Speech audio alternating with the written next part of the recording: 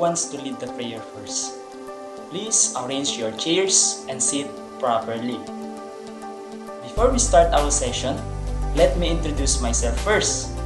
I'm Alsani Samlani from Zamboanga Peninsula State University, and I'm your math teacher for today. So if you have any question or clarification in this class, please don't be ashamed. Approach me if you have a problem. It's okay? Okay. We'll check your attendance first. Who absent in this class? Anyone? Okay, very good. Perfect attendance. I have something to ask with your class.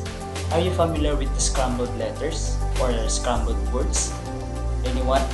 Okay, very good. Before we start our discussion for today, we have an activity first. Group yourself into 5 groups. I will give the scrambled letters, each of the groups. Then, all you have to do is fix the words that related in the trigonometry. And one of your member will present it in front of you. I will give you 15 minutes to finish your activity. Your time start now. 3, 2, 1, time's up. Okay, group 1 will present first. Then the group 2, group 3, group 4, and the last is group 5. Okay, very good class. All of your answers are correct. So how are you feeling today? Are you enjoyed with our activity? Are you sure?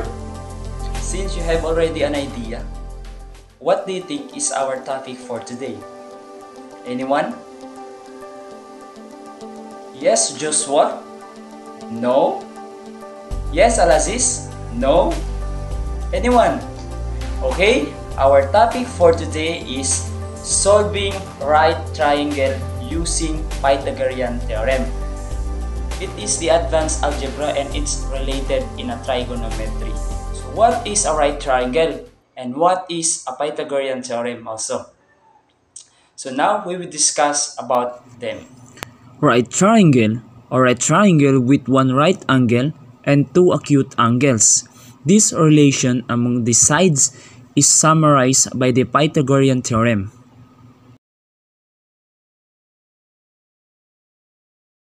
A right triangle is a triangle with one right angle. It is equivalent to 90 degrees. The side opposite of the right triangle, which is the longest side, it is called the hypotenuse. The remaining 2 sides that intersect to determine the right angle are called the legs of the right triangle. So let me give an example first.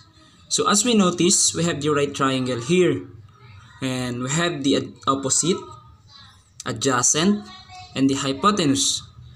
So based from this example, we are looking for the hypotenuse. So given number 1, A is equals to 3, B equals to 4, and C is unknown. So we use a Pythagorean theorem to find the answer of hypotenuse. So the formula on how to get the hypotenuse using the Pythagorean theorem is C squared equals A squared plus B squared.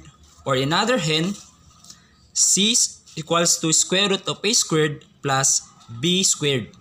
So this is the solution from the given formula. C squared plus A squared plus B squared.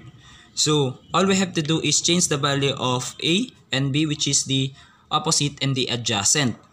So C squared equals to 3 squared plus 4 squared. Then C squared equals 9 plus 16. Then 9 plus 16 equals 25. So we need to square root 25 so that we can get the perfect answer. So square root of 25 is 5. So the answer is 5. Okay, that's all for today, class. I hope you understand our topic for today. Tomorrow, don't be late, okay? Okay, goodbye, class.